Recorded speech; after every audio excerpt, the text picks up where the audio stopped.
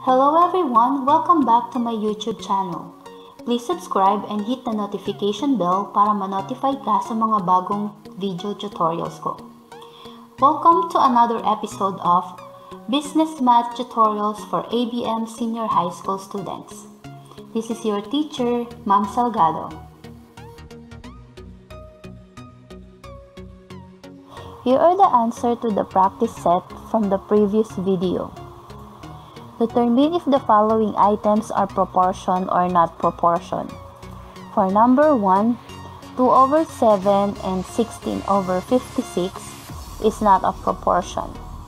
Number 2, 72/40 and 9/5 is a proportion. And number 3, 4/15 and 8/24 is not a proportion. Find the value of the variable for each of the following item. So n/6 equals 10/3. So we'll have 3n equals 60. So n equals 20. For number 2, 7/x equals 14/3. So we'll have 14x equals 21. So x is 3/2 or 1.5. For number 3, 2/y equals y/3. So we'll have y squared equals 6. So our y is square root of 6. Good job on getting the correct answer.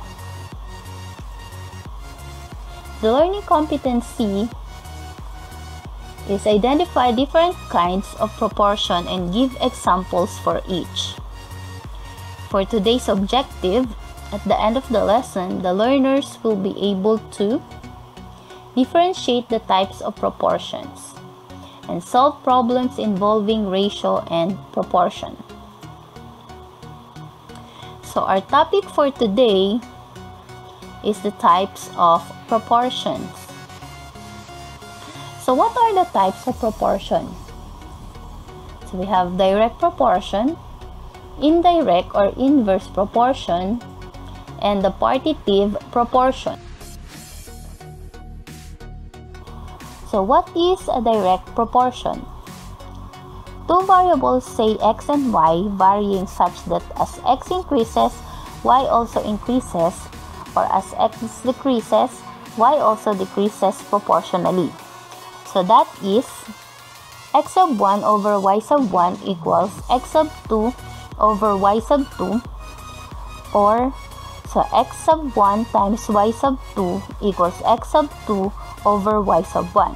So meaning, kapag tumaas yung value ng isa, tataas din yung isa. Example number 1. 2 boxes of chocolates cost 180 pesos.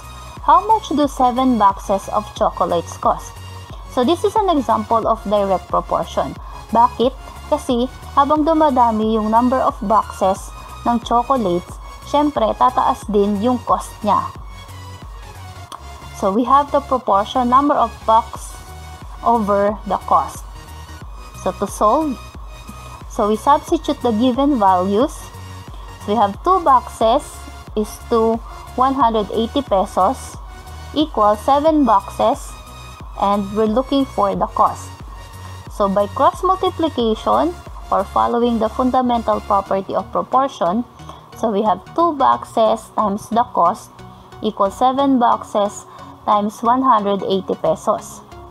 So the cost we're looking for, so we'll have 7 boxes times 180 divided by 2 boxes. So the answer is 630 pesos.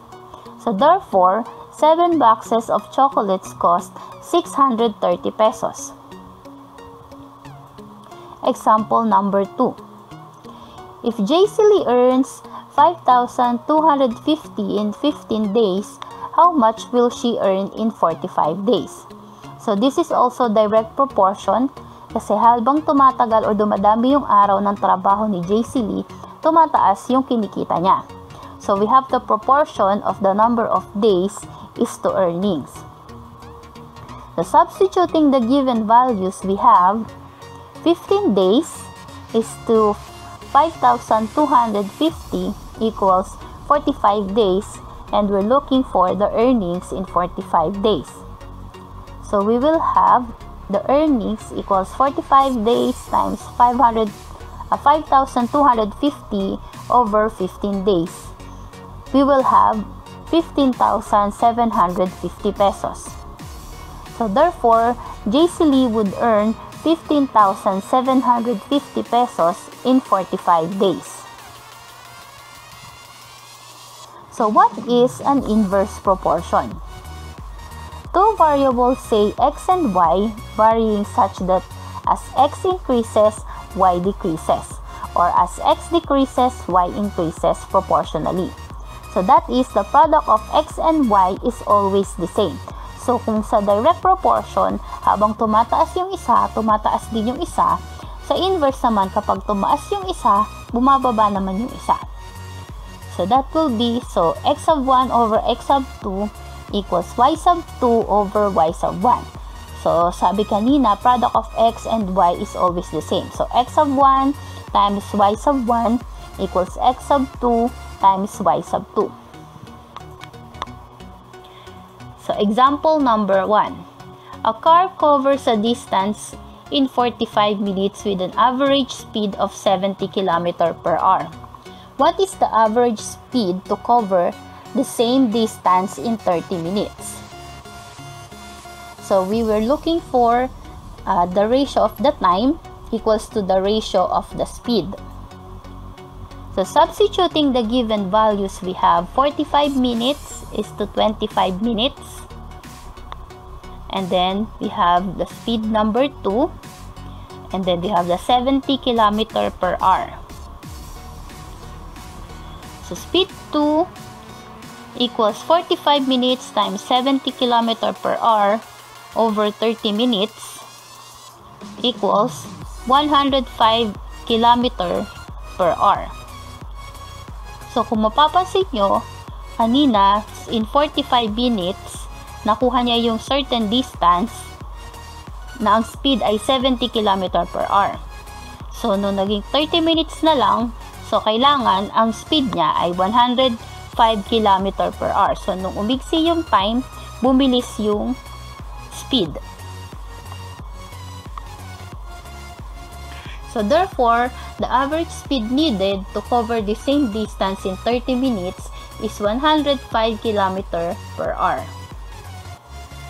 Next example, example number 2. If 5 persons can finish a job in 12 days, then how many days can 4 persons finish the same job? So that is person sub 1 over person sub 2 equals time sub 2 over time sub 1. Substituting the given values, we have 5 person over 4 person equals time sub 2 over 12 days. So by cross multiplication, we'll have time sub 2 equals 5 person can finish 12 days. So how many days for per person? So that's the time sub 2 that we are looking for. So 5 times 12 over 4, we will have 15 days.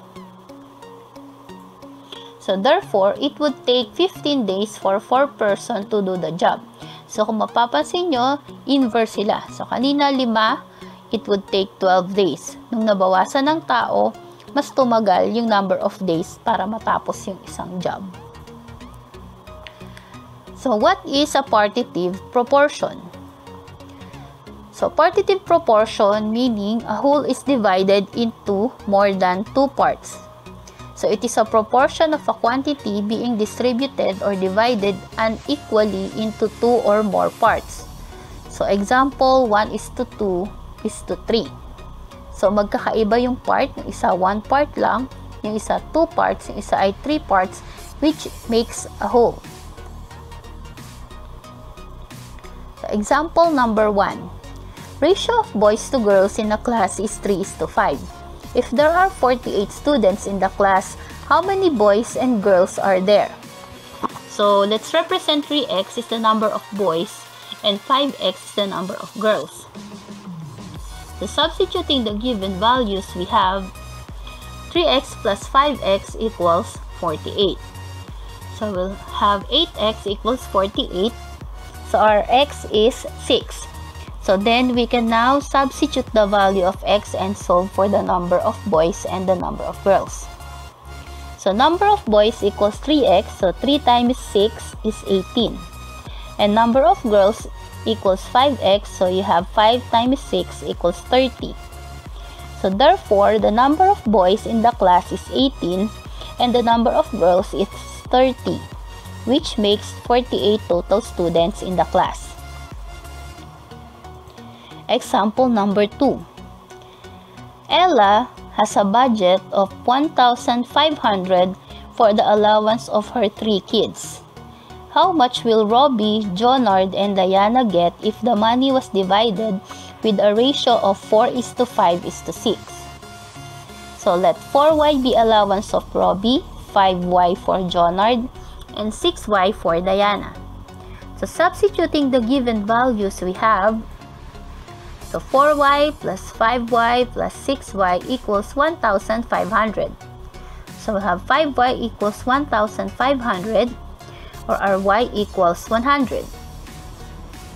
So substituting the value of y, we will have Robbie 4y. So we have 4 times 100, that's 400 pesos. So for Jonard, 5 times 100, that's 500 pesos. And Diana, 6 times 100 is 600 pesos. Therefore, from 1,500 budget for allowance, Ella would give 400 for Robbie, 500 for Jonard, and 600 for Diana.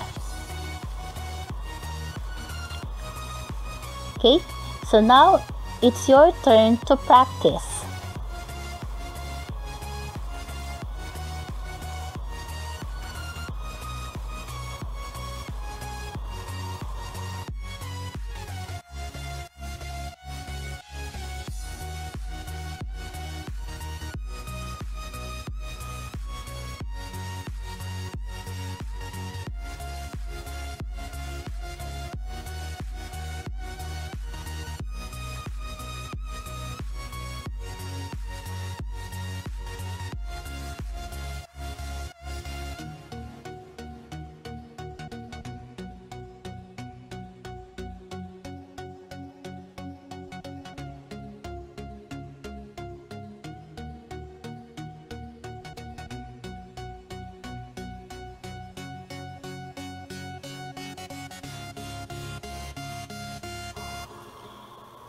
Okay, that's it for today.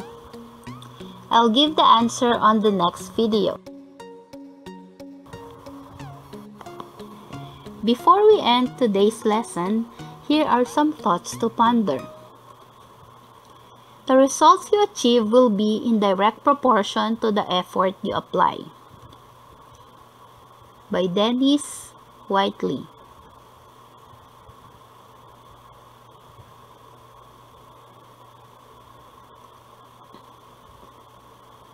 That's it for today. Bye. See you in our next lesson.